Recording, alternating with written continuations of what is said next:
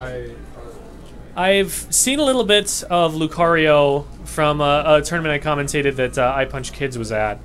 Now, a lot of his game was based on Aura Sphere cancels and just throwing out all of the moves, pressing all of the buttons, and covering you with a lot of pressure.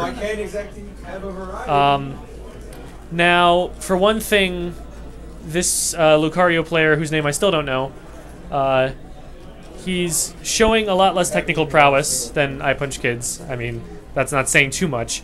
But what that means is that Oro can definitely navigate around the pressure, as he's showing. Nice dash dance. Links a couple moves together, but isn't able to get the finishing one. Yeah, Oro is just kind of playing the spacing game here.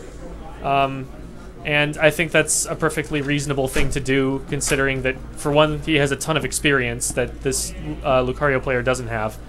And also, just that he outranges Lucario. Lucario kind of has to go in on him. So you throw out the hitboxes in the right places, namely where Lucario wants to be next. Oof. That was probably punishable? Okay, noon. That was probably punishable, but now the situation is past and you don't know what I'm talking about. Oro taunts him with an up smash. It's some classic Taj stuff. Nice double up tilt. Does not call the get up attack. Almost gets hit with the Spirit Bomb. Double down air to down tilt to up air to down air. Gets get up attacked again. Oro's not respecting that get up attack much, so that's something Noon can probably abuse. Gets a forward tilt. Oh, nice stop by Oro. Good spacing. Wow. At that percent, that move actually did quite enough to kill Oro. But now Noon is way off stage. Oro not respecting the on-stage recovery at all. He's just standing there on the platform charging a neutral B. Noon gets in with a down air, but accidentally rolls and isn't able to follow up. Lucky he didn't lose a stock for that, honestly. And Oro knew that he was going for the up B on stage instead of off stage, because he's done that pretty much every time so far. I like that pullback on the up B. That was a nice little trick. It didn't actually earn him anything, but I give him, like, style points for it. Not able... Okay, it seems like he's having a lot of trouble grabbing ledge. Like, I thought with Lucario you could just up B to the side, but apparently you have to curve it. So... Whenever Noon is going off stage, I think Oro is just catching on to that and covering the on-stage option at pretty much one spacing. So Noon finishes it off with a third hit side B.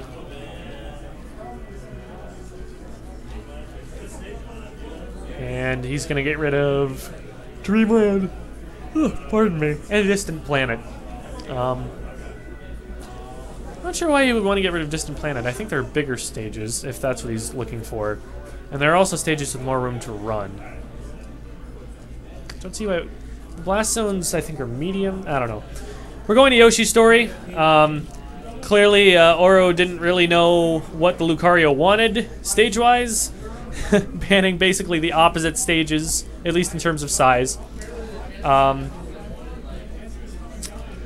So... I feel like Oro is going to be comfortable here just because he's got such an experienced melee Marth. And he's going to just do Marth things only with Roy. And unlike Marth, he has an aerial that'll kill you from that range. So, see what Noon can string together here. I haven't been overly impressed with this punish game so far. It's tended to result in him getting 20% and then maybe like rolling on accident. So, he's going to have to tighten that up if he wants to stand a chance against Oro here. Nice neutral air, if that is what the spinny kick is. I don't even know what the spinny kick is called. And Oro goes way off stage for the edge guard and then doesn't expect Lucario can get as far on stage as he can, throws out a whiffed move and gets KO'd for that. Gets an up air, back air, down tilt, and Noon threads the needle between Randall and the stage. It's unfortunate.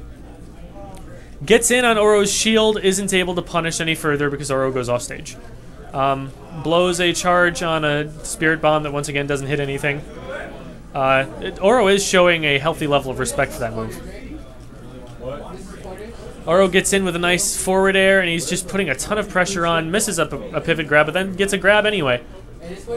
Good up air, up air, up air. Oh my god, that was 5 aerials in a row. And finishes him off with a, well, doesn't quite finish him off, finishes him off with the forward smash after the forward air.